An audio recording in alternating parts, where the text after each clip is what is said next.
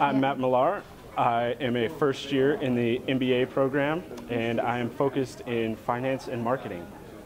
I'm Sophie Chen. I'm also the first year MBA student in Willamette MBA. I'm focusing on operation and supply chain management. And our product was a vinegar drink, and we market it based on its health benefits and its surprisingly good taste. So, Sophie came up with the product. It's a very popular drink in Asian cultures.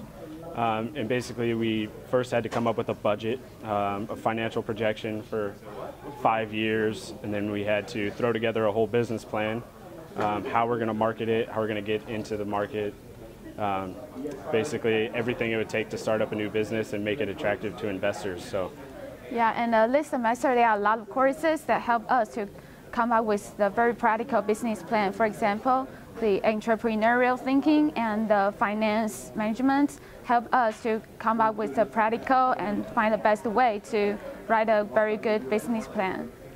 So this project is basic new venture product. We are going to launch a new product into the market, so we have to come up with the business plan for it, including the industry, the products. Well, I thought it was a great experience. I mean, it was my first time presenting in front of 100 people. Definitely nerve-wracking, but once you get on stage and you kind of start doing your thing, it was a lot of fun, and it was a great experience, something I'll never forget, and something's hopefully going to help me in my career. Yeah, so for me, I think the best part is the teamwork.